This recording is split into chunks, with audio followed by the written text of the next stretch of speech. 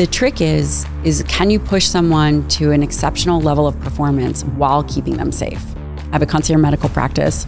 I take care of a lot of CEOs, athletes, and people that are really hard-charging individuals. Yeah. And a portion of that practice is geared towards special operations. Whether it's keto, vegan, zone, paleo, carnivore, eat right for your blood type. Sushi. Seed oils. The idea that you should stop eating eggs. Inflammation and the omega balance. Insulin resistance. Protein powder. Breathing mechanics. Age-related diet and exercise.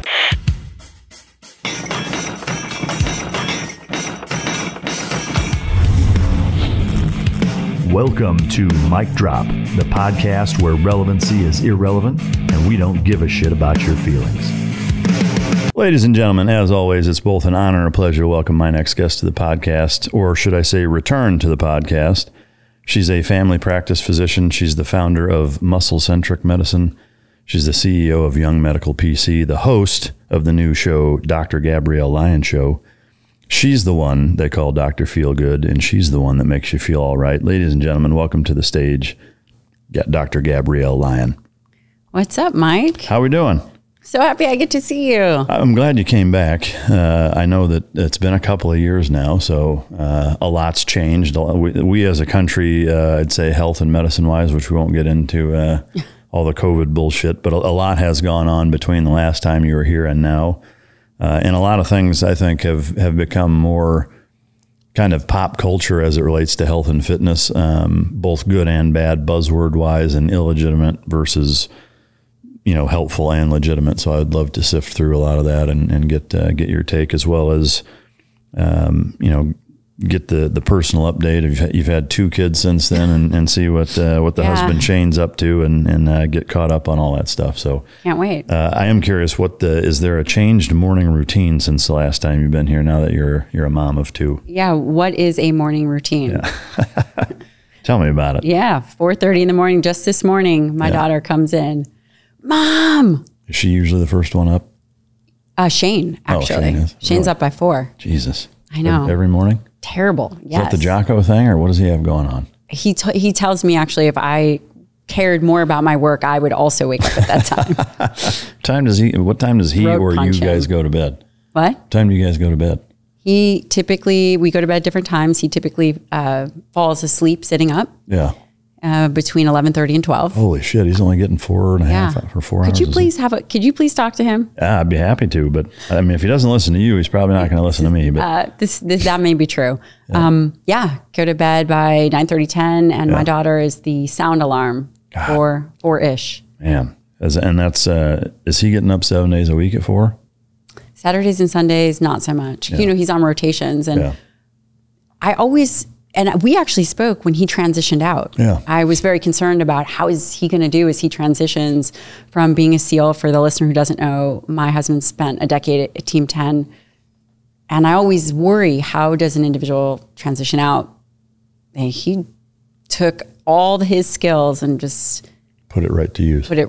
Really dialed in. He's top of his class. Yeah, that's awesome. He's finishing medical school. Yeah, that's amazing. I don't know how he does it. I don't know how you guys do it, honestly, with that kind of schedule. I mean, I'm at a point in my life where if I don't get 7 or 8 hours of sleep, like that next day is pretty half-ass, I really notice it. I mean, in my 30s, 20s, I could get 3 hours of sleep. It didn't matter. And even in my 30s, I could burn it at both ends pretty hard for a long time before I would even really start to notice any decreased, what felt like decreased productivity. But now, I mean, it's like I've turned into a total pansy that way. I don't know. It's like if I don't eat a certain way and stay hydrated and stay away from alcohol and get good sleep, and I mean, it totally fucks me over. But all right, so 4:30, is that typically when the oldest comes in and wakes you guys up? Yes. So what happens after that?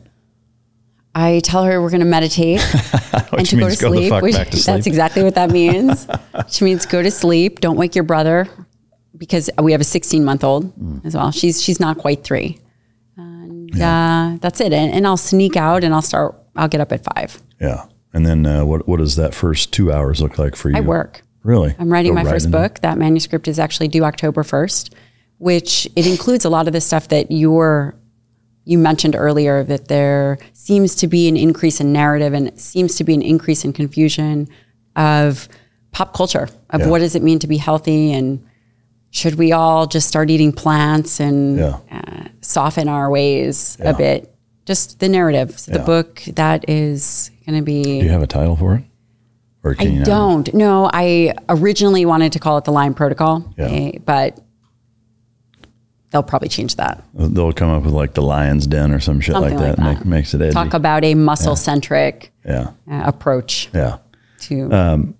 I hear you. I mean, so 5 o'clock in the morning, that first 2 hours, do you drink anything? Do you eat anything? Do you work out? Do you go right into... I highly caffeinate. Really? A lot of caffeine. Yeah. Yes. It's right next to my bed. Whether it is a iced coffee, yes, I leave it out. Whatever it is, I highly caffeinate and just start working. I leave my computer next to my bed. Yeah. Wow. And I start cranking it out because by 6:45 I leave to go to the gym. Yeah. And then I go from 6:45 to from 7 to 8 I train, and then come back, get the kids ready, take them to school, start working. Yeah. And it's just right back at all that stuff. Grind. Yep. Yeah. Back at it, and then pick the kids up. I always take the afternoon for the kids and then go back to work at 7 p.m. Wow. Do you take the weekends dialed back at all, or is it? I have found that I need to. Yeah. I try to take one day off. Like legit off? I do. I try. Yeah. What are the 2 key components for canine success? That's effective training and proper nutrition. Fueled by Team Dog brings those 2 components to your family and best friend. The perfect nutritional balance that results in a higher mental acuity, energy, overall vitality, and even an improved appearance. Every product you will find in my company's store was born from the battlefield and not from the boardroom. Let my life's work help you become your dog's hero. So during the day, I mean, so you've got, if you could kind of gloss over all of the different things you have going on. So you have the book, you have your practice. What all does the day typically entail, if there is a typical day? I mean, what does it look like? When I think about the domains of my workplace, right, obviously there's the family, and that needs to be all tidied up, and the kids off to school, whatever they're doing. And then there's writing in the morning. I'm aware of when I'm most capable, mentally capable. And that typically is in the morning. So I schedule the morning for writing new ideas, information, because before I go to bed, I'm typically reading literature, reading some of the new science. So I think about it overnight. Yeah. And then whether inspiration hits or not, I'm up to doing the task in the morning. And then I review patients. I have a concierge medical practice, which, as I was telling you, I take care of a lot of CEOs, athletes, and people that are really hard-charging individuals. Yeah. And a portion of that practice is geared towards special operations. That's amazing. Yeah. So I'll review any kind of labs that have come in, any patient needs. I'm very, very much involved in their life. Yeah. A good physician, I believe, doesn't just diagnose illness, but also has a good perspective on the individual. Right. And by understanding the individual, there's relationships, and it's just all very important. It's all holistic. Yeah. What would you say in terms of your analysis and diagnosis of patients? Is it all encompassing? Are you looking at, lifestyle, nutrition, sleep, everything? Because it seems like most family practice physicians don't really ask much of that. It's like they most of them don't know shit about nutrition. They don't even ask you about, how much sleep you're getting or they wouldn't even know if it's quality or not. But the other thing that I find for me kind of irritating is that most times going into most hospitals or clinics or most doctors that you interact with for whatever reason, sickness wise, like I look at them and I'm like, dude, you're like, just looking at you're about the last motherfucker I would take advice from. You know, it's like, I look at you're a fucking mess. Like most doctors are a total mess. Mm. Like they're pasty and fat and out of shape and shitty posture. And it's just like where is that disconnect?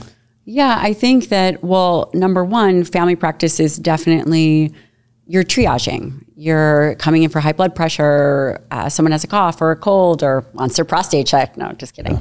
Yeah. Better make it 3 fingers. Yeah. Exactly. So, I think that the way in which the system is set up is arguably a broken system. I'm fortunate that while I'm board certified in family practice, I don't practice family medicine as a concierge physician, which, luckily I was able to do a fellowship. And when I was in there, I'm thinking, what am I doing here? Holy shit. How did I even land here? Yeah. But the disconnect in terms of physician and execution is physicians are trained very algorithmic. You come in, you have high blood pressure, they know exactly how to treat it. But the more nuance of how do we take a whole person? How do we understand who they are, what they're working towards, what their goals are they actually even living in alignment? That, believe it or not, the threshold for stress plays a leveling of their health and wellness. Yeah, and in terms of why they are pasty, pale, and out of shape, are you trying to tell me something? Not you. Yeah, I mean, it's to me that that's pretty glaringly obvious. There's some doctors that you see that's like, yeah, this guy or girl takes care of themselves, but most of them seem to not. Or they're telling you things that it's like, are you listening to your own fucking advice? But I guess I kind of diverted from my original question, which is, I already know the answer, but the kind of all-encompassing approach that you take is very different than most doctors. And then it seems like you look at the entire picture, which really with all walks of life, that's a necessity to really understand what's going on, is to look at every angle, right? Yeah, and I think it takes a lot to be trained up to do that. Yeah. When we think about experts in their field, it takes a long time to gain expertise. As a physician, that takes a long time. To also then be an expert in nutrition also takes a long time. And I think that that's asking a lot of providers. Where it can really be helped is that if providers can recognize limitations and then outsource that to other experts in the field, I think that would be a way of creating a cohesive medical model. Yeah. No, I guess that's for sure a fair point. It is asking a lot to be kind of a jack of all trades and master of all trades, And maybe they shouldn't be giving nutrition advice. Yeah. I think maybe that's where the disconnect is that most people, I think societally we view doctors as almost godlike in their knowledge base of, well, my doctor said fill in the blank, and it can be something that's way outside their wheelhouse. Maybe that's where, putting their ego in their back pocket a little bit of saying, look, I don't have the answer for that. I don't know about that. I'm going to refer you to this guy or whatever would be maybe the solution to that. But yeah, because we have narratives that then become very difficult to get rid of. Yeah. The idea that you should stop eating eggs. I'll give you just one example because it increases someone's cholesterol. That's not true. Yeah. They took that out of the guidelines in 2015. Yeah. Dietary cholesterol. We know dietary cholesterol for the majority of people really make no impact on blood levels of cholesterol. Yeah. But every time a provider gives that piece of advice or recommendation to a patient, it stays with them. Yeah. And it definitely creates divides. Sure. Yeah. So when a patient comes in, what's like, it would take the whole episode for you to walk through kind of how you go through it, but what's kind of the Reader's Digest version of what you ask / look at and what the process looks like? What are your goals? I don't have any. I'm perfect as I am. No, I know it's a lost cause. Right. So, yeah. The first goal and what's most valuable is what is important to the person. Yeah. Are we looking for optimization? Did you see the way your parents aged? Are you really looking to avoid that kind of aging? Do you feel like you lost the vigor that you had when you were in your 30s? Is it, hormones? You want your hormones checked? Have you had a bunch of brain injuries? Do you have TBIs? It would be, what is this person looking to accomplish? Maybe they're fatigued. Maybe their digestion is off. Maybe they're not building muscle like they used to. Yeah. The first step is really understanding who the person is, understanding their weaknesses, believe it or not, where they're going to fail. Because I can give an individual a great program, and if I know that they are not motivated or committed, that's going to be a problem. Yeah. I got to tell you, between riding motorcycles, working out a fair bit, traveling on planes, I listen to a lot of music and other podcasts doing research for this show. And I just came on to Raycon wireless earbuds. And I got to tell you, they are a fraction of the price of some of the other big name brands, we'll call them. But they sound fantastic. They work great. The sound quality is amazing. And they stay in. More importantly for me, like taking my helmet on and off or doing lots of different exercises, I always have a hell of a time keeping the earbuds in, and these stay in phenomenally well. They've got 8 hours of playtime, 32 hours of standby time, and they're a phenomenal product. I mean, they feel well built. They charge fast. They're a fantastic product. I'm real stoked to be working with them. And right now, if you go to raycon.com, that's RAYCON.com, you can get 15% off if you use the code MicDrop. So that's raycon.com/MicDrop for 15% off. And again, they're already considerably more affordable to some of the other brands out there. So I listen to them and use them all the time. Fantastic quality. I can't recommend them enough. That's raycon.com/MicDrop for 15% off. What do you do? Like for you, is there you got to meet me halfway, or are you trying to motivate people also? You know, I would say that I'm lucky because the patients that come to see me are highly motivated. Yeah. They're motivated and driven for execution. That being said, they all really have to be aware of their weaknesses. Mm-hmm. Humans are not without weaknesses. The biggest surprise people have is that they're surprised by their own human nature. Yeah. When it comes to nutrition. If there's cake at home or they brought home cookies for their significant other and they're really trying hard to be on a great diet plan, they're shocked that they go off of it. Yeah. After a stressful situation. Really being aware of weaknesses and accounting for that. Yeah, that makes sense. So once you have their goals in mind, from there, is it kind of an assessment phase next? Yes. Or, yeah. They will get a lot of blood work. Yeah. And are you checking everything? Everything. Hormones, inflammatory markers, vitamins, minerals, cholesterol particles, everything. Yeah. And they're going to be very shocked by the amount of blood work. Yeah. And so how often do you do that? Depends on what they need. Yeah. Initially, if someone is healthy, you do it once a year. But if someone is on some kind of hormone, then we'll check in very particularly dosed increments, just to make sure safety is number one. The trick is can you push someone to an exceptional level of performance while keeping them safe? Yeah. And the way to do that is to monitor. Yeah.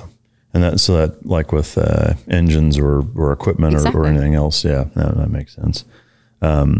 Is there a next phase, or is it so dependent on what the blood work says that it's impossible to really say this is the next step? No. So blood work is only one part of what we do. You can look at environmental exposures, which I think are very valuable. You can do early cancer screening, early cancer detection, which I think is also very important. We do a lot of mold testing. There's a whole slew of a lot of digestive testing. A lot of people travel and eat sushi. Yeah. So if you do, don't eat it. Yeah. Tell me about that. I mean, is it just the obvious, like it's raw fish and who knows where the fuck it came from? 100%. Yeah. And people struggle with digestive issues over a period of time. And the reality is you can do everything that you need to do, but if you still have some kind of bug, you got to get rid of it. Yeah. Is there just like chronic giardia with the dogs? Lots of dogs get chronic giardia. Do you know that their handlers can get that too? Yeah. There's a number of things that are transferable that way that a lot of people don't realize. And that has to be tested and treated. Yeah. Is there a metronidazole one-stop shop the way there is for dogs for people? Yes. For me, I do it for patients. Yeah. Is that what you use? I do. Yeah. It depends on, I've seen hookworm, roundworm, liver fluke, schistosomiasis. And, for any of the team guys listening, typically one guy in the platoon will get infected and everybody gets it. Because they're all making out. Exactly. Yeah. And they all get it and they all need to be treated. One guy will have their gallbladder out, deployment to Africa. They all get the same kind of bug. Yeah. And I will say, not to interrupt you, I will say that the testing stateside is not as good as old school parasitology. And that's a huge problem that I see. What is there from your perspective, a reason for that? Because it's much easier to do what we call a PCR test. It's much easier to do a DNA test than it is for some guy in the back of the lab looking at slabs of shit. Yeah. As fun as that is. Yeah. So, but it actually many of the diagnoses are missed that way. Wow. And with those like kind of off the wall worm or parasite stomach bugs that can wreak havoc, two questions, I guess. One, can those go for years. Without really knowing that you have it, other than like, what would be some symptoms that? Not related to food. Number one, you feel like you've removed everything from your diet, but you still get really bad gas, bloating, weird diarrhea. Hate to throw anyone under the bus, but anal itching also, cyclical. A cyclical. Who are you throwing under the bus with that? Whoever, any of my patients, whatever. But any kind of itching, it could be skin itching, ears, anus, that's cyclical, right? Every 4 to 6 weeks, weirdly, oddly pops up. Things of that nature. And also if individuals have low iron, they're always fatigued, they have low iron and no one can figure out why. Yeah. In other countries, a hookworm infection or a worm infection is one of the number one causes. Wow. And we don't routinely test for this stuff. Yeah. Is in all of those cases, are you always prescribing metronidazole? I am. Yeah. Can you try to treat those things naturally? You can try. Yeah. Because I do a combination of natural treatment and medication in my practice. We'll always try to utilize natural modalities first.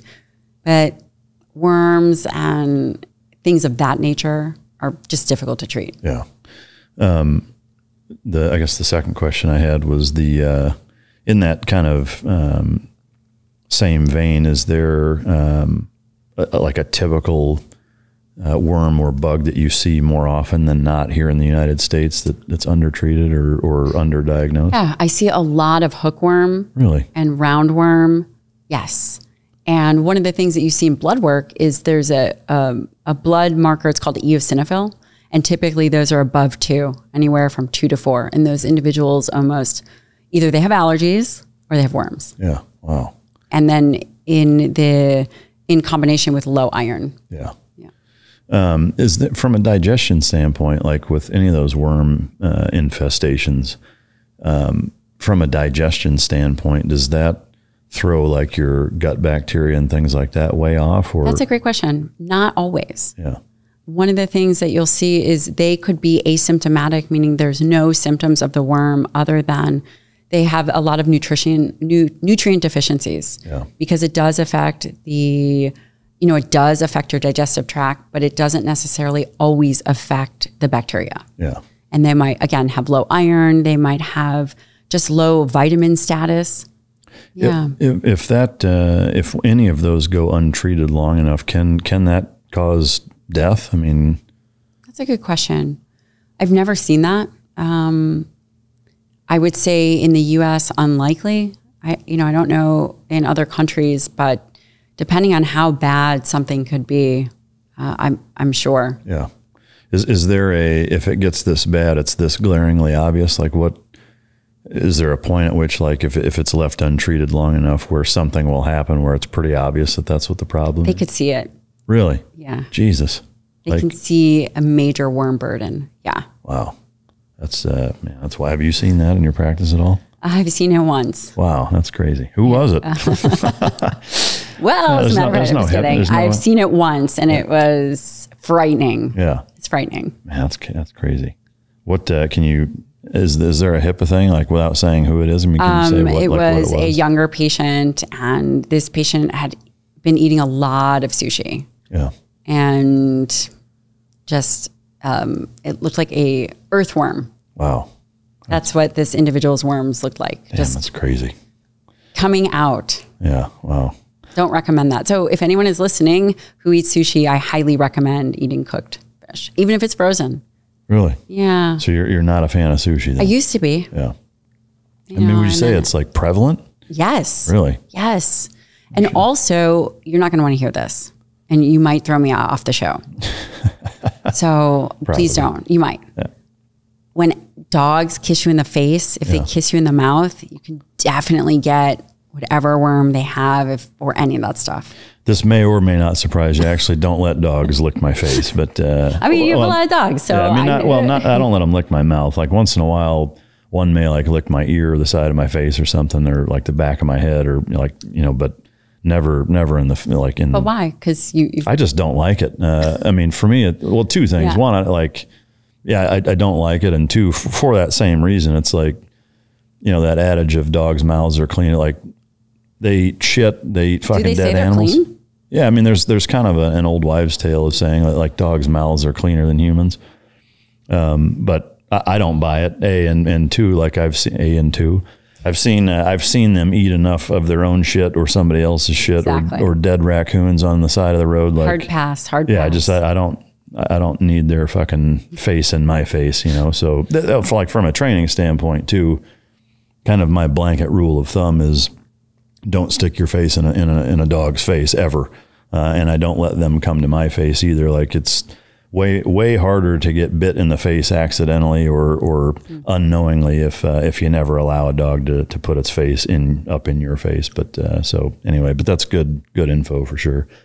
All right, so I've got a kind of a laundry list of kind of hotbed topics that I want to talk about, and by all means, if there's any you want to add, throw it in there. Right before we get into that list, though, I would like to say congrats on the show, and just tell us a little bit about what that's going to be about. I'm hoping that you'll be on my show, actually. Count on it. Bet your ass. It's obviously called the Dr. Gabrielle Lyon Show, and I apologize for that name, but I named it that so people could find it. Yeah. It is really about transparent conversations. I recently today had Remy Adeleke on, and it's just about conversations that I think are incredibly valuable from the health and wellness space. I do my best to make sure it's all vetted and evidence-based, and I have experts in their respective fields on there discussing. Yeah, well, I have no business coming on then. I would love to have you. I think it would be a great conversation, and it really is for the listener, and it is intended to provide value to their life. No, it sounds awesome. I would be honored to come on, so just let me know. Do you do most of them in person, some in person? Yes, for you, I don't think that you're planning on coming to New York, so I'd be willing to do it remote, but yes. Well, if ever I'm up that way, I'll for sure come on in person. We'll do it remote, it's okay. Yeah. All right. So in the laundry list of things, in no particular order, just kind of off the cuff things that I have either seen or read or heard about or thought about in the last couple of years since you've been on that I wanted to kind of go over a little bit. Seed oils. There's a lot of, research or things coming out. There seems to still be a lot of, fucking most products have seed oils of some sort in them, but there's at least some stuff coming out talking about how bad they are for you. I'd like to kind of get your take on them. I think seed oils, I think it's complex. I think there are many different types of seeds. I think there are many different ways in which it can be utilized. I think at the end of the day, as long as your good fats are in a ratio with the seed oil, I don't think it's a problem. And is that for all, like even like say cottonseed oil or any of those types? Yeah, I per se wouldn't necessarily be a fan of cottonseed oil. I would prefer things that seem to be more edible. But again, it really is the issue that people are talking about is inflammation. Yeah. And they're talking about a ratio between omega-3 and omega-6. And if your ratio is, within a healthy range, I don't see a problem. Yeah. That also being said, you should be eating whole foods. Yeah. Seed oils are typically in packaged foods. Right. But we do have a population to feed. Yeah. Well, yes, so on that, there's a lot of folks out there that prescribe you have to eat this certain way or that. Like to me, that like with the amount of people on the planet as is, and I know I'm going to catch shit for this. People are calling me Bill Gates talking about there's too many people on the planet. I'm not trying to fucking euthanize half the population. That's not what we're saying. But I also, I can understand that, the planet has a certain infinite amount of resources and that has limitations. For those people, I've also seen a lot of comments about like, no, man, the population's actually decreasing. It's like the population's fucking doubled since I was a kid. I don't know on what fucking planet you can call that as being a flat one. Yeah, no shit. But for the entire population to eat any one singular way, I think doesn't work, right? I mean, like, I would agree with that. If everybody ate all meat or mostly meat, like there wouldn't be enough meat. If everybody ate all plants or vegan based, there wouldn't be enough to supply that either. So, I mean, that's where I think, the different types of diets in conjunction with, different people have different requirements, and what is optimal for them plays a huge role. And it seems like trying to find that happy medium is the key. I want to take a second to talk about something near and dear to my heart, and that is a staunch supporter of this podcast, which is Bubs Naturals. The hat sitting in front of me here on our coffee table here in the studio belonged to Glenn Doherty. His nickname was Bub. I did 2 platoons with him, and his childhood best friend and another colleague of theirs, Sean is the best friend, TJ is their colleague, started Bubs Naturals, which is a collagen and MCT oil company in Bubs or Glenn's honor. And, for me, it's an absolute honor to be sponsored by and working with a company that, was started in the honor of one of my closest friends and a guy that I went to war with. And, the Bubs brand is not only super quality, collagen powder as well as MCT oil powder, but they also give back to the Glenn Doherty Memorial Foundation. They donate proceeds from their product sales to the Glenn Doherty Memorial Foundation, which, to me just furthers, the mission set on Veterans Day. They give 100% back. So I do believe it's the best collagen on the planet. I like to mix it in with morning coffee. The MCT oil powder, the same thing. It mixes in very easy. It tastes great. And it just kind of adds everything that you want to start your day off from a brain health standpoint, from joint support, gut support. MCT oil and collagen are 2 components, especially as we age, that are integral components to health. And so to be able to work with Bubs Naturals and be able to work with them and sponsor a product that, number 1 is a high quality product, and number 2 is so near and dear to my heart and to the Mic Drop podcast for who it was started for and what it stands for. It's just it's an amazing place to be. So it is Whole30 approved. It's sport certified, so you're not going to run into any problems with that. And I will say that right now they're offering 20% off if you go to bubsnaturals.com and use the Mic Drop code. So I really highly encourage you to try it out, incorporate it into your day-to-day for joint health, for brain health, for cognition, for gut health, and to support an amazing organization that does a lot of things in Glenn Bubs' honor. So go to bubsnaturals.com. Mic Drop is the code, 20% off. From a diet standpoint, whether it's keto, vegan, zone, paleo, carnivore, eat right for your blood type, all of those different types of things, if you could just kind of give your updated perspective on all of that. I think you bring up something really, really important. The planet wouldn't necessarily be able to support one if we all ate the same way. Yeah. And I actually have never thought about that. And I also hadn't thought about, as we are having these conversations and we are trying to educate people, we are essentially saying that, as all these people are arguing. The idea that we eat locally and what is available to the person in that local environment, I think would be very beneficial, especially if people are concerned about the environment. Transportation affects the environment negatively. Also, the localness of the food, for example, the nutrients get depleted over a period of time. If you are getting an avocado from Mexico and shipping it to Minnesota, by the time it gets to Minnesota, it's probably not much of an avocado. Yeah. Eating locally, I think, is really important. I do think there are certain principles that are very valuable, which is prioritizing dietary protein, especially now more than ever.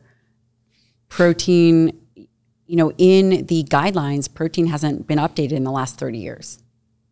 30 years? You mean to tell me we haven't come up with any new science about protein in the last 30 years? That's simply not true. I believe that prioritizing dietary protein is what the evidence supports. We will eventually see a changeover in the guidelines. Whether you are plant-based, whether you are carnivore, keto, whatever that you choose, you still have to prioritize protein. Yeah. And you need more of it as you age. Not that you and I are aging, but if we were to consider that, we need that.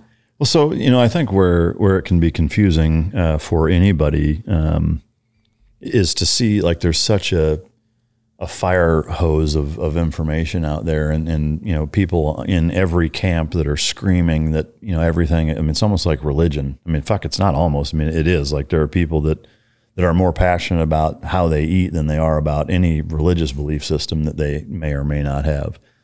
So for somebody that is, we'll say, just starting out or naive to all of it, what would be your recommendation to figure out what is the best fit for them as far as, their body and their needs, their goals, and how to navigate the circus that exists out there? Yeah.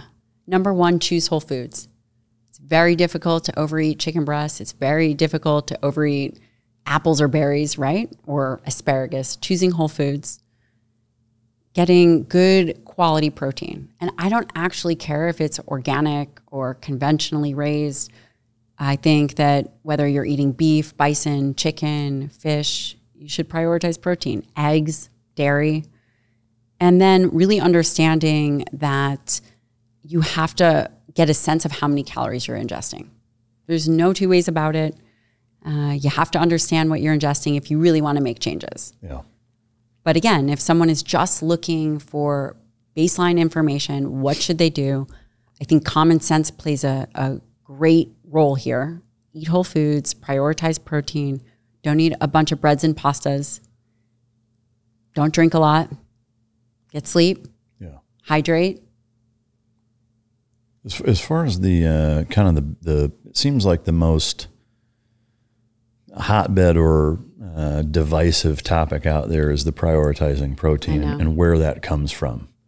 And so that's the thing that it seems like people seem to get the most stuck on or argue the most about. What do you have a thought process, or how do you approach it? Like if you get a client that's like, hey, I'm hell bent on this, are you trying to sway them to a certain direction, or are you saying, okay, well, here's your goals, here's the analysis of what your body looks like via your blood, and that's telling me what's going on, and this is what I recommend? Is that kind of how you go about it? Or the first thing that I want to know is curiosity. I'm curious. If they come to me and they say they want to be plant-based, why? If that ends up being a topic of conversation, if it's ethical, then I would do my best to create a solution for them. But if it's for health reasons, I think that we have to have a different conversation. This whole animal-plant divide, so I've been in nutrition 20 years. 10 years ago, this was not what we're seeing today. Mm-hmm. This division between animal and plant groups, it was much more subtle. Now we're moving to this, quote, great reset. And Frederick Leroy talks a lot about this. He's a professor, he's a PhD, talks a lot about this great reset. And at the end of the day, we have to understand who stands to profit, because it's very confusing for the average consumer. Does it make sense that we would eliminate an entire food group? No.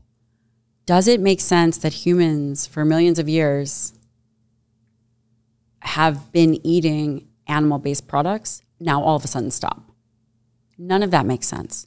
From a nutrient density perspective, bioavailable zinc, iron, calcium, what's happening is we are getting to the younger generation and we are creating a narrative that is not about food. It's really about emotion.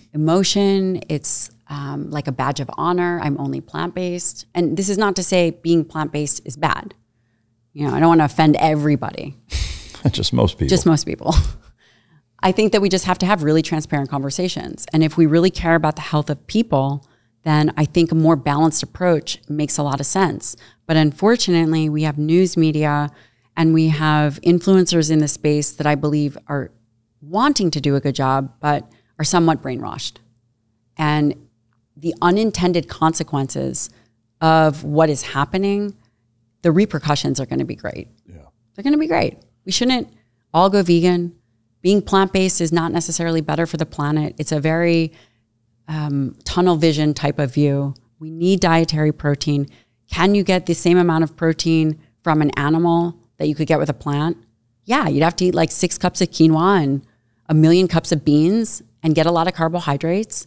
And most people can't tolerate that. That would create metabolic dysregulation, meaning that would create insulin resistance, that would create obesity. It's very difficult. I'd like to see you go plant-based for a day. I would not like to see me go plant-based for a day.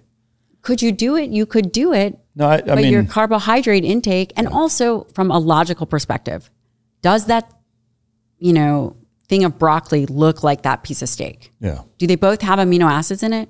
Yeah. They're clearly two different substances. Yeah. Here's what I would say for like anybody who's been listening more than 10 minutes. It hasn't turned me off yet. To my show. Well, no, I just mean to my show collectively or chronologically knows that I'm a huge meat eater. I wouldn't say I'm carnivore. I mean, I eat plenty of vegetables and fruit as well, but I'm definitely a meat eater at heart. I always have been and probably always will be. I joke about not trying vegan for a day. What I would say is, for the sake of experiment and to talk about it on the show, like I would be willing to do an experiment under close supervision of somebody who really has a grasp on plant-based nutrition. Like I would be willing to try it for a short period of time, whether it's a day, a week. I don't know that I would do 30 days of it, but I would try it for, whatever enough time is to say like, yeah, I actually tried it and here's how I felt or whatever. I don't agree with that, but again, just for the sake of saying, hey, I'll try it. Here's the big is that if there's somebody out there that's willing to try the other way too, right? Is that I'll tit for tat that way. And it can be done, by the way. It can be done, and there are parts to removing certain amino acids, and I don't want to go too deep in the weeds, that actually upregulates your body's responses to things. It's called the integrative stress response. And really what that does is it allows your body to meet the needs of some new pathway, right?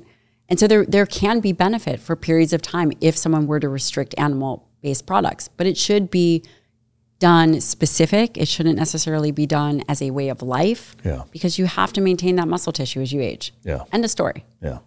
I mean, and as you age, you typically eat less. Yeah. And also, how are you going to get creatine and all these other components of the food matrix?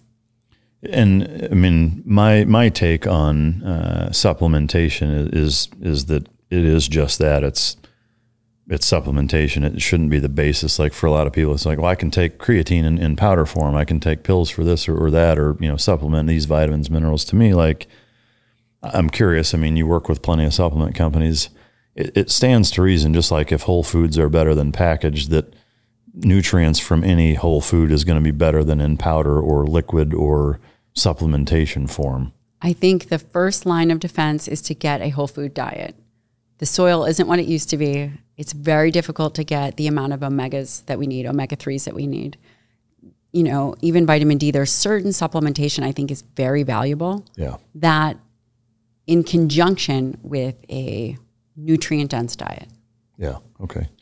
On your website or in your practice or just anywhere, I guess, do you have like a list of, here are the supplements that I like and recommend? Like, do you have to be a patient of yours to get? I should do that. I would be happy to do that. That's a great idea. I do have a free protocol on my website. Yeah, okay.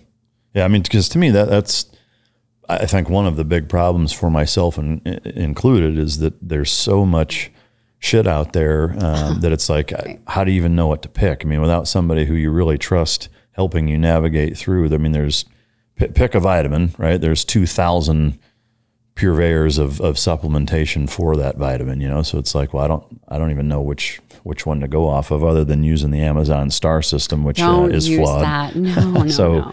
People can go to my website. They can check out. So I work with First Form. It's a great company. They very much are in line with my values, and I am certain yours. Yeah. Okay. They make great products. Yeah. Yeah, I mean, I've heard nothing but good things about them, but no, it's good to know. You know, I would offer you some Good Ranchers beef, but I actually ate it all. Maybe next time that you're in town, we can break bread over that. It's a company that I just started working with. They sent me a box of their beef with a number of different cuts, and I got to tell you, like I'm picky. Who doesn't love shoving a bunch of meat in their mouth? I know I sure do, but the quality of it is remarkable. I was really impressed with the 21-day aging process that they do. You know, the flavor is impeccable. It's super tender meat. And for me, like it's really convenient to just have it shipped. Like I'll pop it out, you know, let it thaw for an hour or two after a workout or whatever, and throw it in an air fryer or on a top-down grill, and you know, it's ready in a matter of minutes. But it's predictable, and it's always good. And I'm really blown away by the quality of it. You know, I've ordered meat from pretty much every purveyor out there. Some which is like, you know, at the top level of expense in terms of, you know, what they consider quality. And I got to tell you, Good Ranchers is the go-to company for me now. So what I also love is that they're doing this program where they're actually giving back 100,000 meals to kids in need. You know, so they kind of walk the walk and talk the talk. And I think a company that gives back, you know, to society and to especially kids in need that are hungry is a pretty admirable quality. I also love the fact that they're offering $30 off and free shipping if you go to goodranchers.com and do mic drop as the code.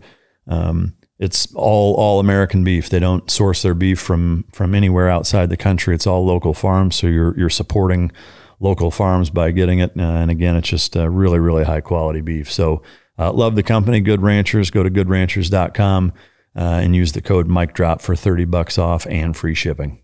You spoke a little bit on inflammation and the omega balance. I'm curious, inflammation is another one of those kind of things that in the last 5 years or so, 10 years maybe, has kind of been brought up more and more often. What are some general truths about it and some big misinformation pieces on it? I think that the idea that all inflammation is bad is incorrect. You can get inflammation from training. You can get inflammation from any kind of stress response. The body is designed to adapt and meet the call of duty or whatever. Where inflammation is a problem, and inflammation is a blanket term for a lot of different things. It could be a dysregulation of your immune system. You could pull, a hangnail back and you'll get inflammation, right? You'll get cells to the location and you'll get red and hot, whatever. That is also considered inflammation. You have inflammation in arteries and blood vessels, all of which, can contribute to cardiovascular disease. Acute inflammation is not bad. Something that happens and goes away. Whether you run, whether you do some kind of activity that generates inflammation, and then it calms back down. Chronic inflammation over a long period of time is where you have issues. And that can be seen in blood work. There's one blood marker like a HSCRP, and it's a C-reactive protein that comes from the liver. Chronic inflammation over periods of time changes the way in which your body responds, changes the physiology. Yeah. And that's a problem. And what are the biggest generators of chronic inflammation? Obesity. Being overweight. Overconsumption of food is the biggest cause of in my opinion, of chronic inflammation. Is there a biggest culprit nutritionally outside of excess consumption? Is there an ingredient or a class of food that is the most notorious for? Highly palatable foods. I saw those Twinkies in your cupboard. You're lying. I am lying. I'm totally lying. Now, Pringles, there are some Pringles. I know. I saw that too. I wasn't sure if I was going to call you out. They're not mine. Yeah, right. Yeah, well, not really. Highly processed palatable foods. I think that creates a lot of issue. And in addition, trans fats are not good, but just really crappy overconsumption of processed foods because it's easy to eat. Yeah. Could you have it in your diet? 80% of your diet is clean and then you're sneaking Pringles under your desk? Totally. I'm not sneaking them. I'm eating them wide open. Yeah. Absolutely. But this, people fail to recognize that there's this term called insulin resistance, which is, the pancreas is a hormone peptide the pancreas makes a hormone peptide called insulin. Insulin, glucose, which is sugar, is toxic to all cells. You need it, but it's toxic. And this creates a ton of issues when you are over-consuming glucose. Insulin resistance leads to a whole host of problems like diabetes. That actually starts in muscle, starts in skeletal muscle. So if I were to say what is the biggest contributor to obesity, I would say having unhealthy skeletal muscle and overconsumption of crappy food. Yeah. At the highly palatable foods, meaning foods that are combined with carbohydrates and fats, like fried chicken or cake or cookies, things that are high carbohydrate, high sugar, even though chicken nuggets aren't high sugar. I know because we may or may not eat them. Occasionally. You ate McDonald's on the way to the... I was pregnant and so nauseous. I know, I'm fucking with you. Last time I was here, I don't even know how pregnant I was, but I had hyperemesis gravidum. Yeah. Which is you vomit for 10 months. Yeah. It was terrible. No, I remember. You're like, you'll never see me do this again, but yeah. And then 10 months later. Yeah. Irish twins, huh? Yeah. Yeah. They're really cute. No, I can't wait to meet them. You want to know their names? I don't think I told you. You know. Well, they're very Viking-esque names. Leonidas, Michael, and Aries Hunter. Oh, it's fucking great. I love it. If anyone wants me to name their children out there, I'm totally happy to do it. You charge a small fee. I actually saw that there's like some high-end baby naming service, like 10 grand a pop or some stupid shit. That's like you got so much money that you're just trying to find reasons to brag about what you spend your money on, I guess. But so am I correct in assuming then that it's more kind of eating principles than it is targeting a specific food group of saying this is what's causing inflammation? Absolutely. Meaning it's the overconsumption of this. It's not this product or this ingredient. It's... Absolutely. The question that we would have to ask is, what is the mechanism of action? If you eat this one Twinkie, are you going to have chronic inflammation? No. It is, I think when we try to really say that one food is responsible for all things, and this really pertains to whole foods, when they say meat is responsible for cancer, cardiovascular disease, stroke, it is actually the way in which they would portray, say something like meat, that's more impactful than smoking. You mean to tell me that eating a steak is bad for your health in the same way smoking is? No. Yeah. That's also to say on the flip side of that, is eating, I don't know, a small thing of Pringles going to be the demise of you as a human? Probably not. I think over a period of time, we have to understand that the human body, God willing, we live for a long time. Yeah. And it is not one thing that creates inflammation. But if you live in a state where you have excess body fat and unhealthy muscle, now you're in for trouble. What when you say unhealthy muscle, is that just a lack of it, or what kind of steak do you have last night? I didn't have steak last night. What about the night before? Like, what do you mean? What kind? Like what cut? Or yeah, I was trying to. Actually, no. You know what? I had Good Ranchers hamburger patties, which is a sponsor of the show now. So they actually have really good food, really great beef. I order beef from everywhere. Like I've ordered beef. I mean, you name it, I've ordered. Have you had certified Piedmontese? No. I'm gonna have some sent to you. Yeah. I'm gonna have some sent to you. Anyway, I was getting at that because a marbled ribeye. Yeah. That's all meat. When fat infiltrates muscle, that muscle is less healthy. That's what happens to us as humans. Mm-hmm. We don't just have nice, red, healthy muscle. We get fat all up in there. Yeah, all up in there. So is that a recommendation to eat leaner meat then? It can be, absolutely. Yeah. Because it allows you to keep your calories in check. I was just writing this section for my book. Yeah. And there's a huge push towards high-fat diets. I think it can be a problem. Yeah. I think we have to be able to prioritize dietary protein. When it comes to dietary fat, overconsumption of fat's an issue. Also, why are you going to do it? Get your calories from lean sources of protein. Yeah. Much better strategy. Yeah. Well, that makes sense. So I guess back to the question then, what does unhealthy muscle tissue, is that what you mean? Is it when you have unhealthy muscle tissue, you're less able to manage glucose. I gotcha. You're less able to manage muscle is responsible for the majority of glucose disposal. Yeah. So those Twinkies that you were hiding, when you eat those Twinkies, the muscle is largely responsible for that. And of course, exercise can help with the disposal of everything. Yeah. But if you want to keep inflammation low, you need to have healthy skeletal muscle. Yeah. Do you know exercise? So are you ready for this? I'm ready. Are you ready to blow your mind? Okay. Muscle is an endocrine organ. Really? You're like, what's that? You know, it's an organ like the thyroid is an organ. When you contract it, it secretes myokines. These are proteins from the muscle, when you contract it, when you're doing your bicep curl, that go throughout the body. They actually interface with the immune system. Skeletal muscle plays a role in immune system interface.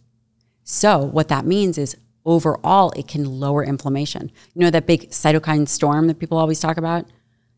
Skeletal muscle, when you contract it, when you have healthy skeletal muscle, can play a role in dampening that response. Oh, that's interesting.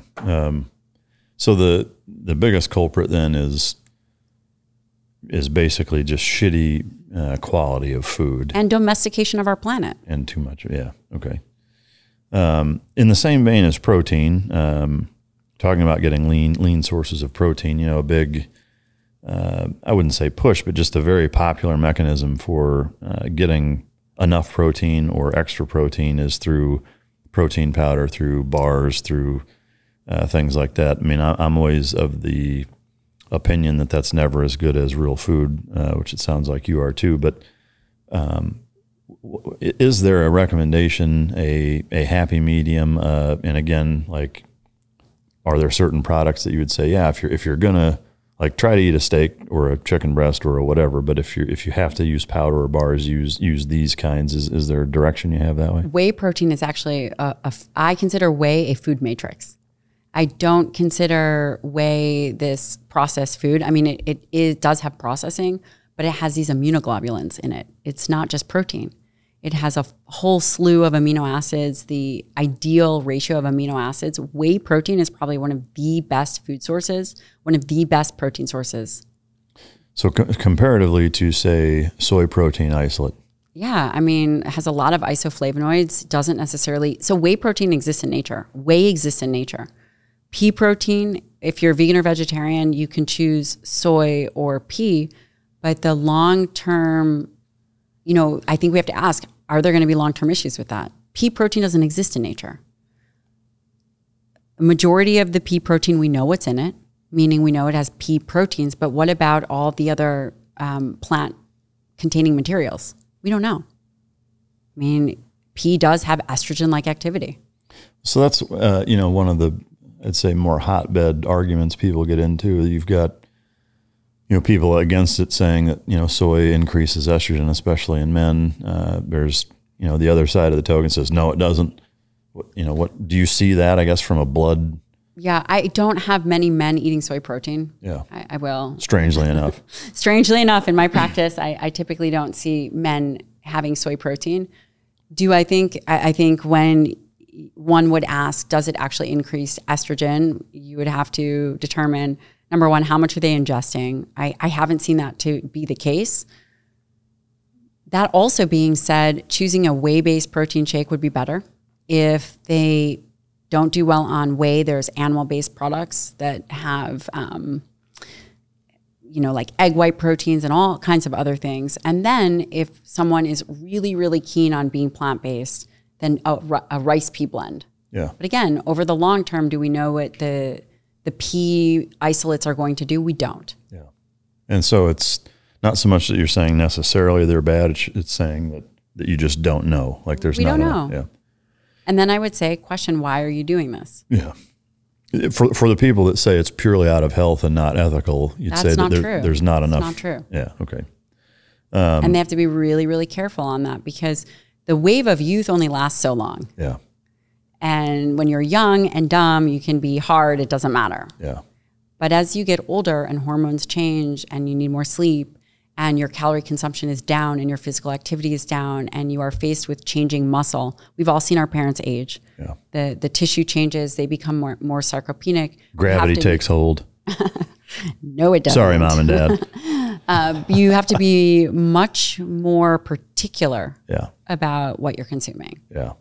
Yeah, youth lends a certain flexibility nutritionally totally. that I think is misleading. But I'm 29. Yeah, well, you look 29. I want to take a minute to talk about sleep and recovery, which, as we all know, I've had a number of guests on that speak to the importance, and I know I can certainly attest to how important good sleep is, which is why I love Ghost Bed. Every mattress has a 20-year warranty. Some even have a 25. You can try it out for 101 nights. If you don't like it, you can send it back. No hard feelings. One of my favorite parts about Ghost Bed is that it has a cooling technology in it, which I can tell you from here in Texas in the summer times is crucial to not sweating your ass off at night. And so the cooling technology in conjunction with the warranty and the level of comfort really provide a one-stop shop for just a great night's sleep and a recoverful, restful sleep. Ghost Bed also offers bundles so that you can get really everything you need.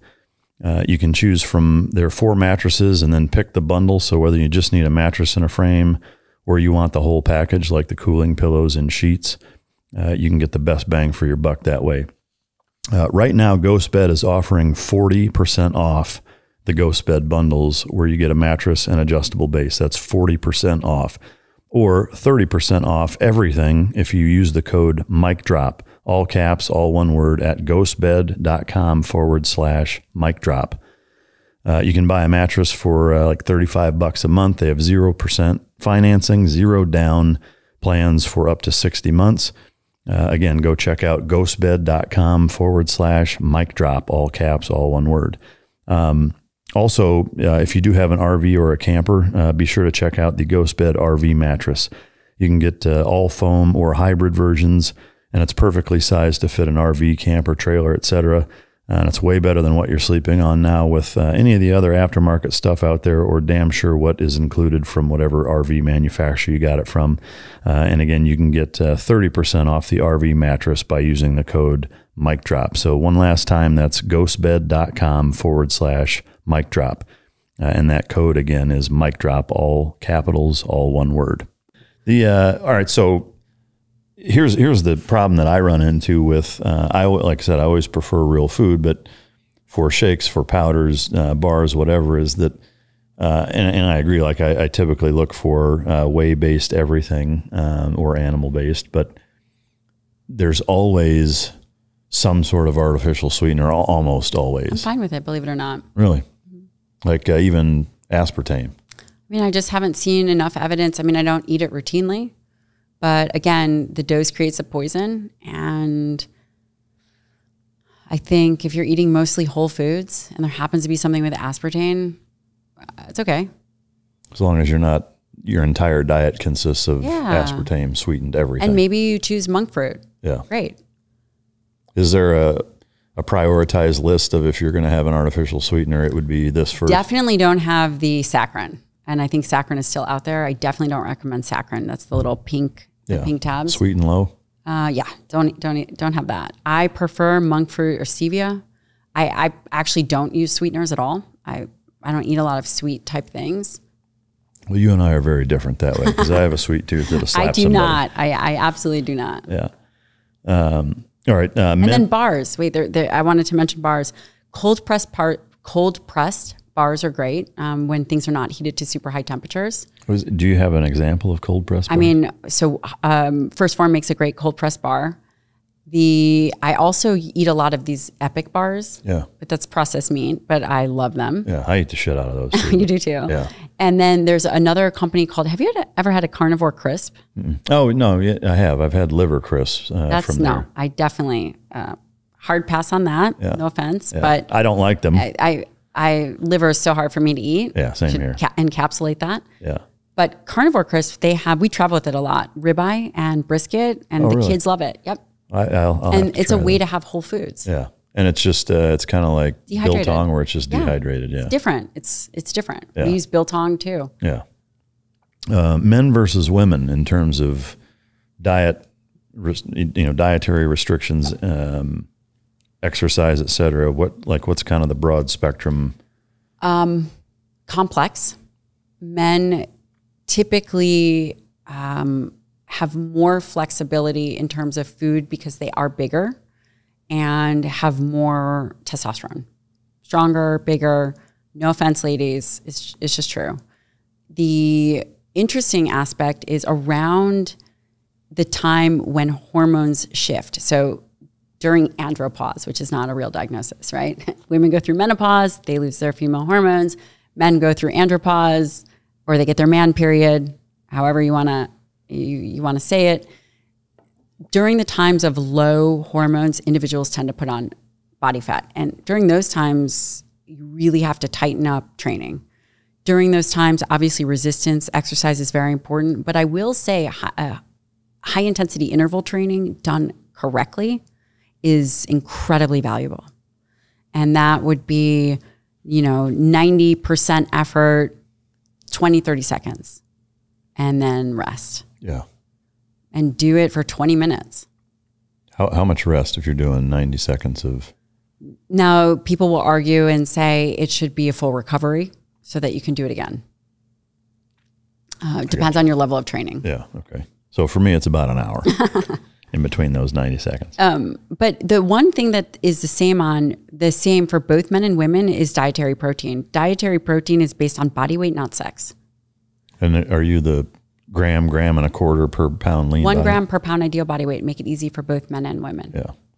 And so how, are you doing the diagnostic in-body type stuff that tells you, so this is how many grams of protein you need? I do the in-body to see how much muscle mass someone has, how much body fat somebody has, how much visceral fat. So visceral fat is that fat around the organs, the belly fat.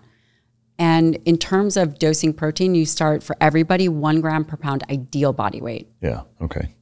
For that visceral fat thing, I mean, that's probably, would you say that that's the most dangerous? Of course. And what, how is that measured? DEXA, you can do it. DEXA, also an in-body does it. And so, is it on a scale of something to something or what? So on an in-body, it's a scale 1 to 10. Oh, okay. Yeah. And what's... Mine is 1. Yeah. So, what, is there a... Yours is probably 1 too. It needs to be less than... On an in-body scale, it should be, technically the lower the better. Yeah. You don't want visceral fat. You can see it on an MRI as well, but that's not necessarily practical. Most people would argue the lower the better. Yeah, okay. You don't want it. It's inflammatory. We talked about inflammation. Yeah. It creates chronic inflammation. Yeah. Fat is not just an innate structure, right? It can generate inflammatory adipokines, which are proteins from fat. Yeah. Okay. Is there a break, not a break even, but at a minimum, this is the most that you should recommend? I mean, I know the lower the better, but. That's a good question. I would say it tracks with body fat potentially. And I honestly would say the lower the better. Is there a percentage? There's a percentage which it's dangerously low, right? Yeah, and most people don't really get there. Yeah. But again, you're not really supposed to have a ton of visceral fat. It can track with body fat, but it's not necessarily linear all the time, right? So if you're 30% body fat, depending on where you carry it, you'll have visceral fat. But again, there's a healthy amount of body fat. And then with the visceral fat, again, that's the fat that covers the organs. That is, people will almost always say the lower the better. Yeah. Because it's not body fat percentage, it's visceral fat. So body fat percentage, a healthy body fat percentage could be anywhere, if you're a female, from, I think 12 is fine, which is really, really low. 12 to 20%. No problem. Yeah. In terms of visceral fat, though, you don't need, visceral fat. Yeah. And men, high amounts of visceral fat. Men percentage-wise, did you say a little lower than that? Yeah. So men can be, again, it depends on the body size, the body phenotype, but it could be 10% for men. Yeah. And that's low. That's very low. 15%. Yeah. Okay.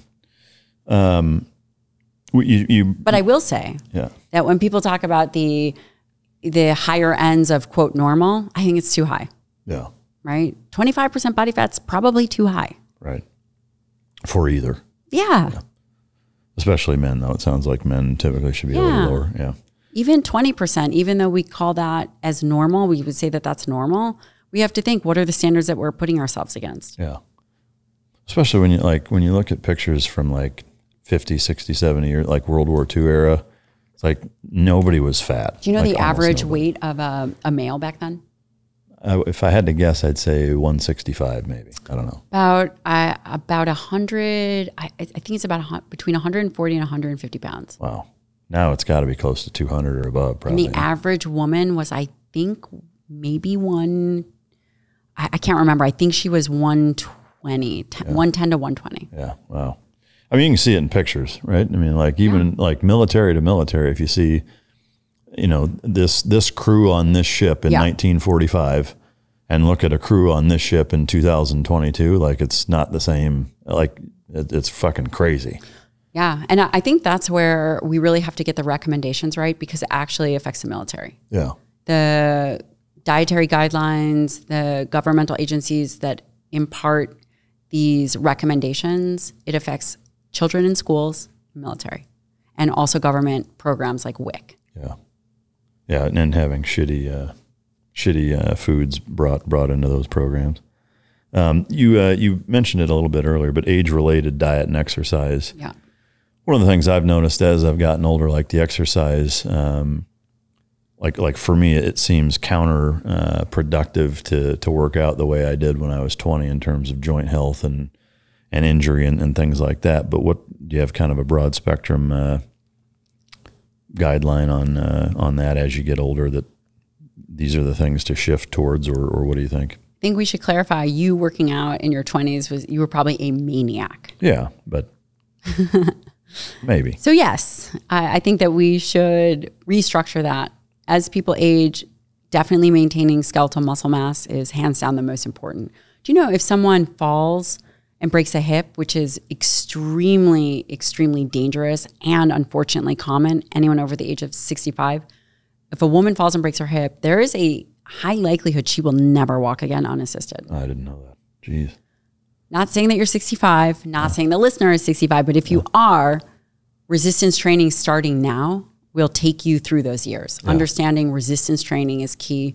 That could be 3 to 4 days a week at least, and also programming so you're evolving. It's not just this thing that you do kind of half-ass going to do bicep curls, but actually getting with someone and programming.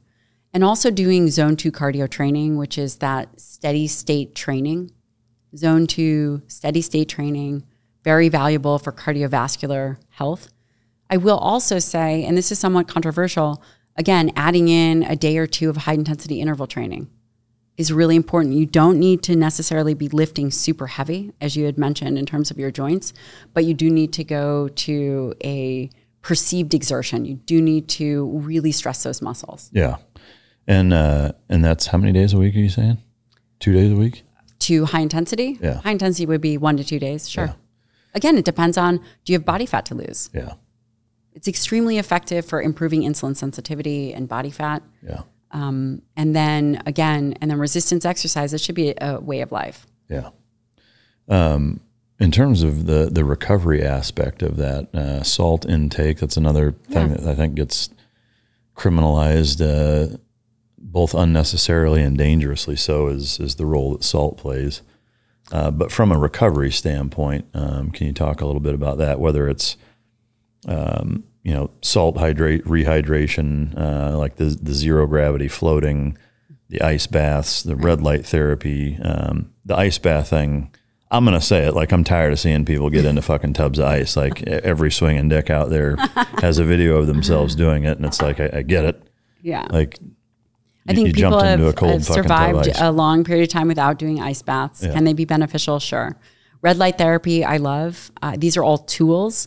None of these tools matter if your foundational home is not in place. You got to do the foundation stuff first before any of that stuff really matters. In terms of recovery, sleep is going to be your biggest asset. And also getting tested for sleep apnea. Every single athlete and nearly every SEAL I have in my practice has sleep apnea. Really? Uh-huh. So I've recently come across a fair bit of research that's pretty fascinating, that has an enormous correlation between spine alignment, posture, palate development, tongue placement, mewing, etc., and how enormous of a role that plays both in childhood especially, but even as adults in using certain devices to lay on and to align your spine properly to allow your airway to open up, and your tongue position playing arguably the biggest role. Have you seen any of that recently? Yeah. I don't know so much about the spine alignment, but definitely tongue position, thrusting, and oral PT are very valuable. Yeah. And a lot of times kids get tongue tie. They're born with tongue tie, or they even have cheek tie. And why this matters is just the way in which the tissue is. Why this matters is it can affect your breathing and airway. Yeah. And kids that they think have ADHD actually are either not getting enough sleep or not getting enough air in terms of breathing mechanics, and they're fatigued. Yeah.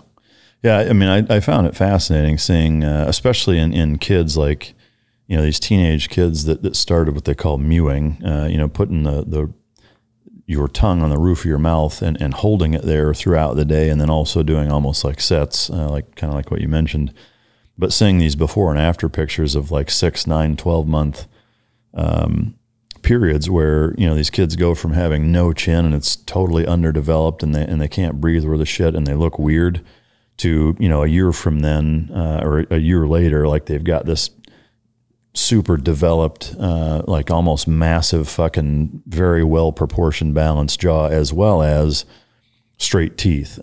Is it like one of the kind of, I don't even know if I'd call it a theory. I mean, it seems like there's enough kind of empirical data to back it up, is that, like human beings aren't really meant to or shouldn't need braces, but most kids do now because they eat such soft foods as young kids and don't have the room in their mouth from their tongues and being in the wrong place and not chewing properly and what have you, and having shitty posture and all of that kind of being connected to where, like, if their tongue isn't in the right place, then their palate is too small. If their palate's too small, then their teeth are fucked up. And if that's fucked up, then their esophagus and airway is fucked up. And if that, like, it's all connected, and it's like the root cause of so many fucking problems in kids nowadays. And even studies showing Alzheimer's being correlated to really shitty posture, because there's a cutoff of brain and cerebral spinal fluid as people age and their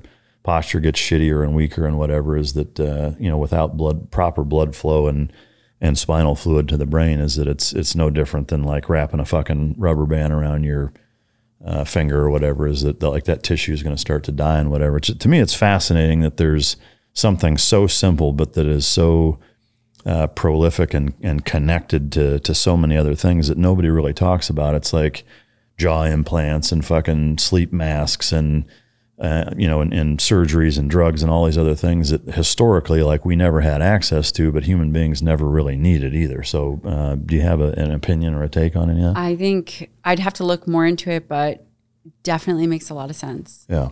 It definitely makes a lot of sense. And the further removed we get from how we were designed, the more problems we have. Yeah. Yeah. I mean, it's fascinating shit for sure. I love stuff like that. And to me, anytime you can do something simple like that and not have surgery or drugs to fix it, I'm always a fan of that. But steroids, performance enhancing drugs, etc. Would you say that there's an element of, it's like with most things, in moderation, there are components of that are beneficial, or are you just not a fan of it at all, or what is your take? So steroids, I would consider different than performance enhancing drugs or hormone replacement. So if we start with hormone replacement, testosterone, HCG, which is not necessarily hormone replacement, but all along the same vein, I think that to replenish the body of something that is depleted, to bring an individual to a more normal range, is perfectly acceptable. Assuming that they don't have any risks. Obviously check with your doctor. I'm not giving them medical advice. But I think that there is room for that. I do that in my practice.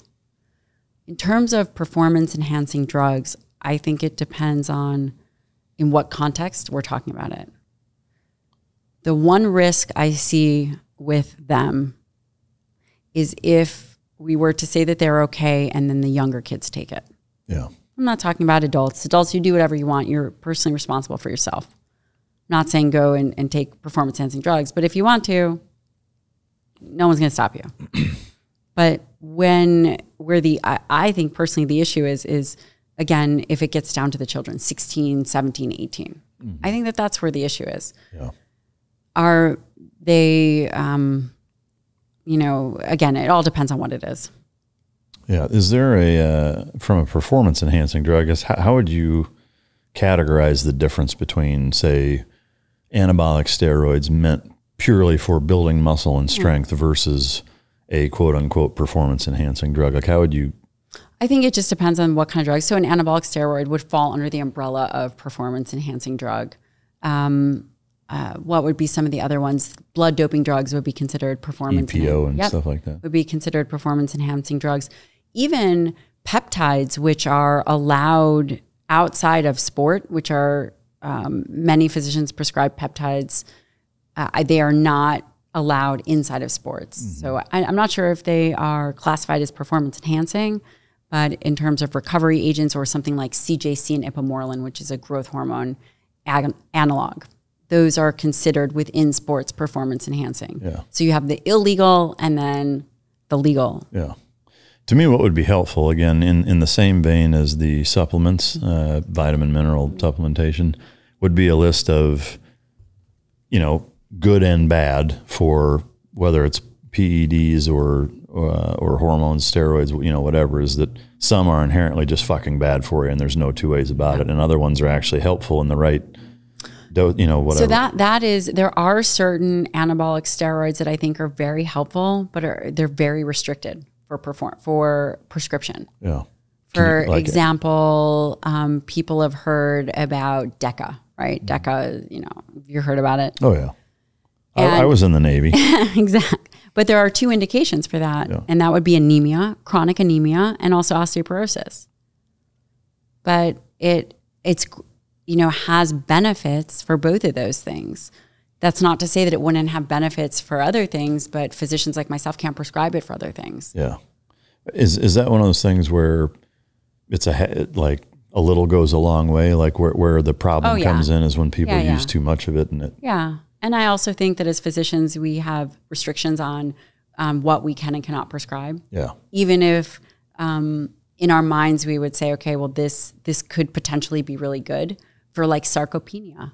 We're still trying to figure out what is usable for sarcopenia, which is a decrease in muscle mass and really strength, which is diapenia, but it's that tissue changes of muscle. Because muscle is an organ. We're just still so in its infancy. These conversations are still in its infancy, right? So people can take thyroid hormone and have no issue, and there may be other medications to adjust a thyroid, but when it comes to skeletal muscle mass, it's very difficult to, because of the bad rap that anabolics have gotten, it's very difficult to address what potentially could be optimal for skeletal muscle because of restrictions in medicine.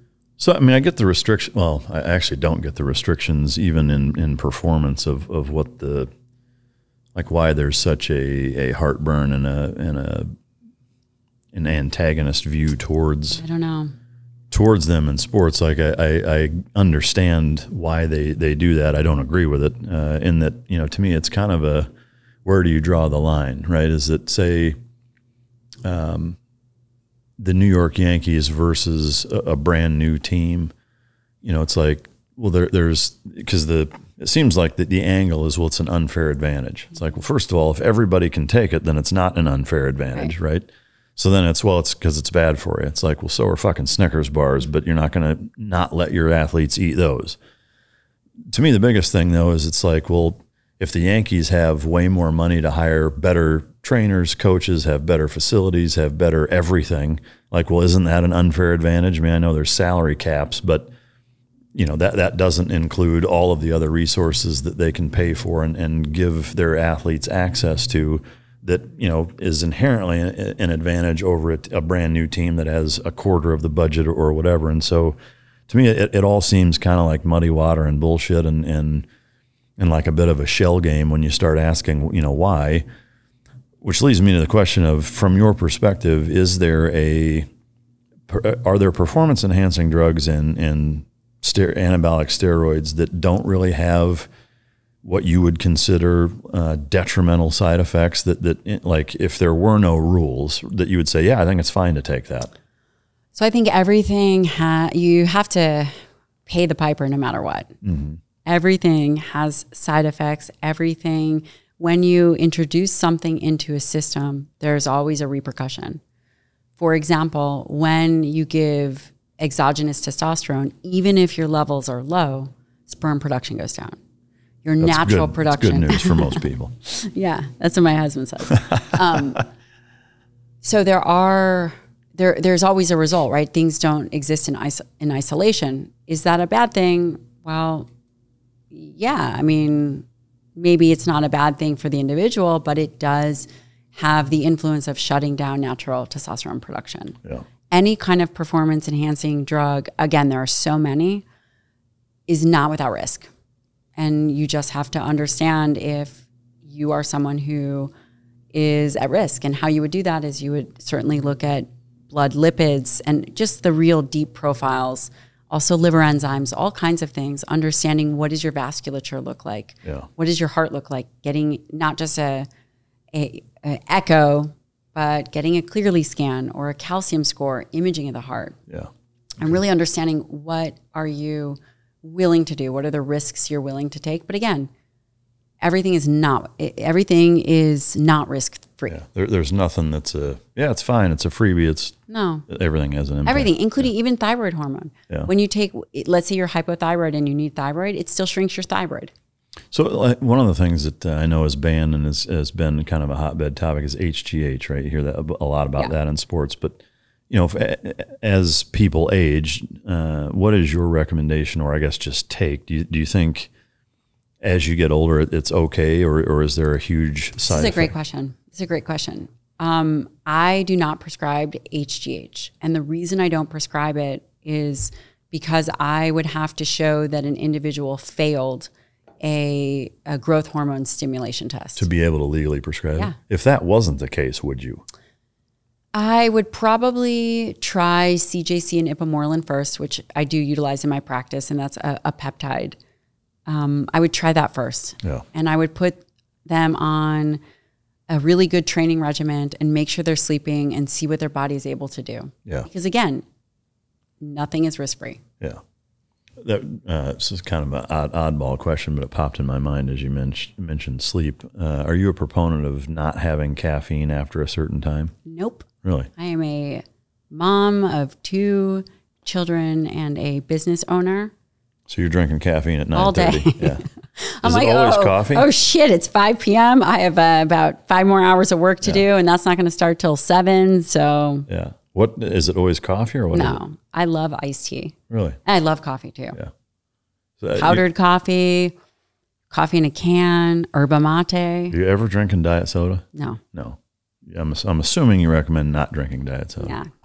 No, because it's just again, coffee is more of a whole food, unadulterated kind of a thing. I got you.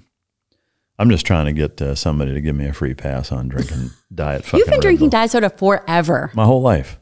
Forever? My whole life, yeah. I have gone periods where it was a little over a year where I drank no diet soda whatsoever, and I didn't feel any fucking different. Is that true? I vaguely remember you cut out artificial sweetener. Maybe it was gum or something. No, everything. I mean, for it was a little over a year, and this was probably 7 or 8 years ago. It was like 14 months of no soda, no fucking any almost no artificial sweetener and no diet soda and whatever it was a little over a year.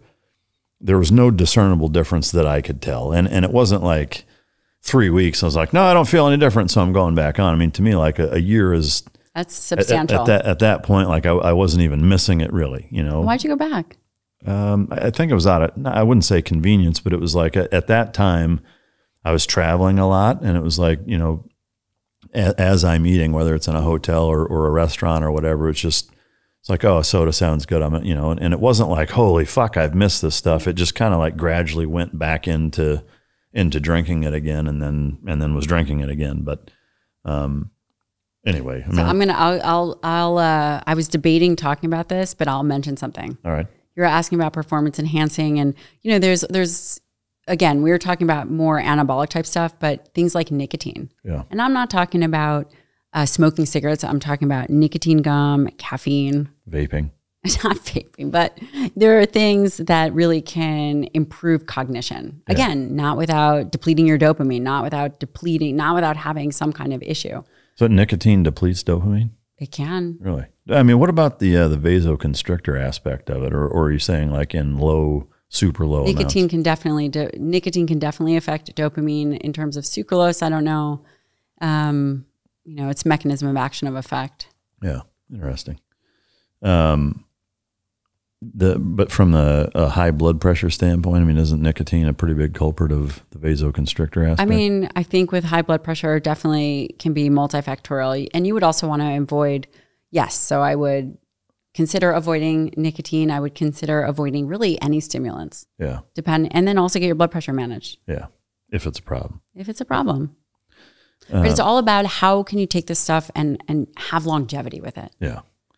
From a depression and antidepressant, SSRI, antipsychotic, like all the different big pharma, massively diagnosed and prescribed medications that fall into those categories. What is your opinion on those? I feel very privileged to have trained 2 years in psychiatry at the University of Louisville, and I trained as a psychiatrist. And I will tell you, the brain is an organ just like the heart, just like the thyroid, just like muscle. When individuals are severely affected, they deserve treatment without a stigma. Meaning the person itself, if they really need it, they're having horrible anxiety, having major kind of depressive episodes, I absolutely believe in treatment. I have no issue with the SSRI. I have no issue with the SNRI, any of those. Obviously, you have to do it from a holistic approach. Make sure diet, and there's a great physician named Chris Palmer. He really believes in a ketogenic style diet for treating these kinds of things. But I will say, even if you take a medication to bridge the gap, I don't believe people should suffer. No, I don't disagree with that. I guess it seems like, looking at the statistics on the amount of prescriptions of some of those, it's pretty fucking staggering. Yeah, it's all staggering. And part of that is we are an immediate gratification society as opposed to cultivating over time our own wherewithal. And if we do that, then the needs for external things can become less. Yeah. I mean, is it accurate to say that environmental, whether you want to call it epigenetics or a combination of diet, lifestyle, overall health, the role that plays in a necessity for SSRI type medication and things like that, how big of a role do you think that plays? It's huge. I think, of course, it depends on the severity of the disease, but it's huge. Yeah. And the other thing is, I mentioned this earlier, is people have to actually be living in alignment with what they feel their true calling is. Yeah. And I don't mean to sound cheesy in any capacity, but being idle and not executing a life worth meaning, whatever that is to the person, out of all my patients, that has been probably the biggest driver for depression. Yeah. Is someone who is not living the life that they felt that they should, or doing the thing that they feel is contributing in the way that they feel. Yeah, lack of purpose. Yeah. Yeah. That probably, right? So it doesn't matter how much money you have. Yeah. It doesn't matter any of that stuff. You have to be living in alignment. Yeah. I've been in a unique position to have met quite a few folks over the last 13, 14 years of doing what I do, and that are massively successful, and some of them are some of the kindest, happiest, most pleasant people you've ever met, and some of them are fucking visually miserable, and you can tell like they just they're about 2 shitty days away from jumping off of a fucking bridge, and it really boils down to that is that, I'm not a psychiatrist, I'm not a doctor, I'm not a scientist, whatever, but in my casual observation, it seems pretty apparent that, that the money or success aspect is kind of like steroids in a way, in that it enhances what's already there. so if you're miserable, like it'll actually make you more miserable because now you have even less things to worry about and no struggle and more time on your hands. And that's kind of the worst combination on the transverse. Like if you're already happy and purposeful, money just seems to add to the pleasure of those experiences and your ability to pay it forward and to enjoy your life and still have fun and be happy and even lower stress because you're not worried about money. But that's my... I totally agree. I actually, on my way here, we flew out of Newark Airport. Have you been to Newark Airport? Yeah. Miserable. Yeah. Nobody's smiling. I mean, that's just a real shithole. And obviously I'm traveling with 2 kids, 2 car seats. It's just the whole thing. And this porter came up and, he helped me load everything up. And he's like, hey, and he was super upbeat. I don't know. He was in his late 50s, early 60s, just super upbeat. And his name is Henry. And we're walking to, coordinate all this stuff. Kids are screaming, who knows, food's flying everywhere. And I was like, Henry, how long have you been at this job? And he takes off his hat. He's bald. And he said, for 33 years, I've been here for 33 years. Wow. And I said, well, do you like it? He said, I love it. Every day I come to work, the people here are so nice. No shit. Yeah. You're like, where do you work? Exactly. And here's what else he tells me. He said, I tried to quit because they don't offer me benefits. He's been there for 33 years. Jesus. I tried to quit, but they don't offer me benefits, but I couldn't leave all the people that I help. That's amazing. And again, I set this story up because Newark is, you are like public enemy number 1 if you're just like walking. Yeah. And it was all his experience. Wow. He's been there 33 years and doesn't have benefits. That's incredible. Because he feels that everybody is so happy and friendly. Yeah. Yeah. I mean, that's... And he's talking about the people, the patrons like me. The miserable wretches. Miserable. Yeah. I guess that's all perspective and in the eye of the beholder, right? Last thing I have written down is joint health, just kind of broad spectrum wise. Yeah. Can you shed any light on how to maintain that? Yes, there's a lot of science that has evolved in that area, especially when it comes to regenerative care. Like stem cell type stuff? Stem cell, plasma, bone grafting, fat grafting. There's a tremendous amount of movement above and beyond the corticosteroid shot or cortisone shot. In terms of joint health, again, those peptides that I had mentioned, whether it's BPC or TB500, I don't think I mentioned them by name, but depending on how aggressive one needs to be. We live a lot longer. Try not to be overweight, try not to tax your joints, but if you are very athletic, and most people, in your position have been, really looking into the regenerative care.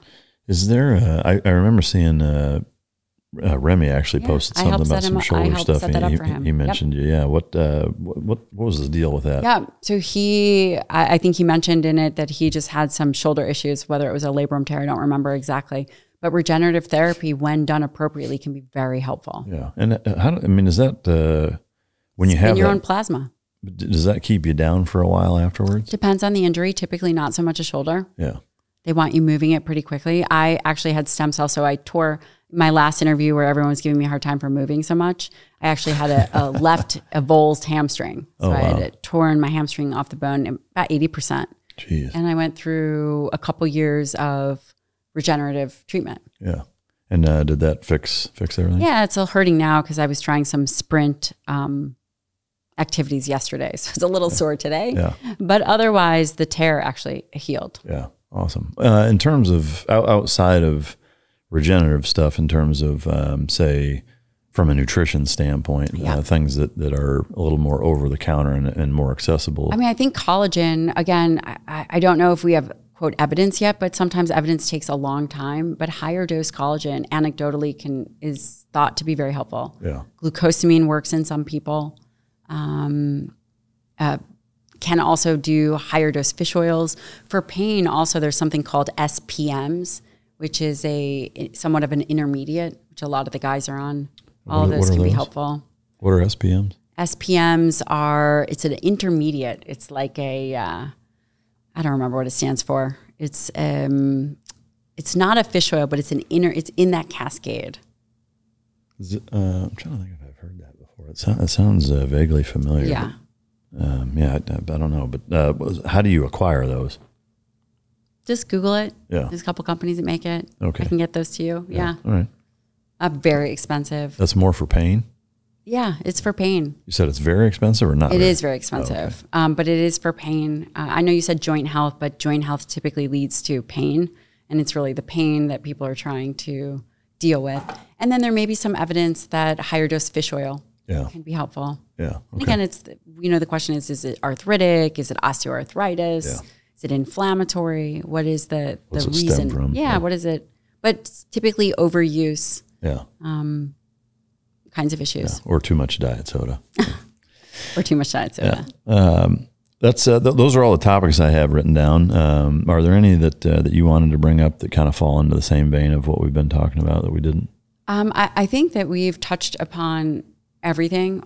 What I do think is really important for the listener to understand is they're getting more access to information than they've ever had before in the health, wellness, nutrition world. Yeah. And instead of it actually helping people, I think it's very detrimental.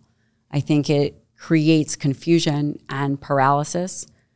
I would recommend that people find individuals they trust, always understand what is the motive and who stands to benefit from this. That's with everything, right? Yeah, totally. But I'm not an expert in everything, but the question becomes who stands to benefit when you hear these narratives being pushed. Yeah. The Impossible Burgers and Beyond Meat products. Exactly. Yeah, there is so much crap in those. I hate to see such a push for all that stuff. Exactly. But, who is benefiting from that? Do you know? The big food companies. Yeah. The big food companies are trying to create the Great Reset. Yeah, because they can cut farmers and ranchers out and now just it's all in-house. It's created and packaged. And they own it and they make money from it and they control the food supply. Yeah. It's bad. That's a whole other episode on it. That is a whole other episode. I really encourage if anyone is interested to read up on the quote Great Reset. Yeah. All right. Is there like a documentary or anything? No. But there's some that Frederick Leroy. Oh, okay. Talks a lot about it.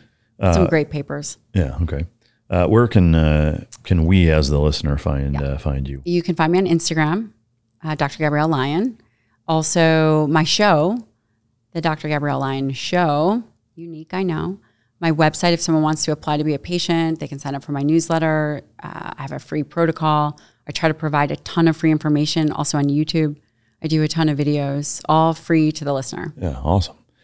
We talked a little bit about you taking me on as a client as far as kind of going through all of the I've been trying to get you in my practice for 2 years now. So here's what's going to happen is we're going to kick that process off, and I'm going to kind of document it on here. So I'm going to give you guys a look into my life and what my blood looks like and all that other shit. He's going to wish he didn't do that. But we're going to stay within the HEPA guidelines, right? No, we're not. We're going to share everything. Worms coming out of my ass and everything. Well, thank you very much for coming back. I always appreciate the wealth of knowledge that you bring to the table, and to me, it's fascinating to be able to ask somebody that I know and trust, their opinion on all of these things that I constantly have questions about and or come across in pop culture, the media, and just in day-to-day life. That I appreciate your expertise on. Thank you. Can I leave you with 2 more things? Yeah. I work with a foundation called Hunter 7 Foundation. Yeah. Have you heard of them? I have. Chelsea and the team, I spend a lot of my extra time, and I think that anyone out there should check them out. They're really trying to pave the way and protect the military from exposures. Like toxic exposure yes, stuff. Yeah. Very, very important. And then SEAL Future Foundation also helps with the support of the guys. Yeah. So that I can take care of them. So Hunter 7 Foundation and SEAL Future Foundation, which we'll link in the description. And doing really good work in the world, both those. Amen. Well, thank you again. I appreciate you coming. Great seeing you. Promise I won't be pregnant next time. Yeah. Well, there's always number 3, right? Looking forward to linking up with Shane and the kids at some point this week. So I appreciate you coming. For those of you, I hope you enjoyed it. She's a wealth of knowledge, and it's always a pleasure to have you. If you didn't like it, choke yourself. And until next time, this is Mic Drop.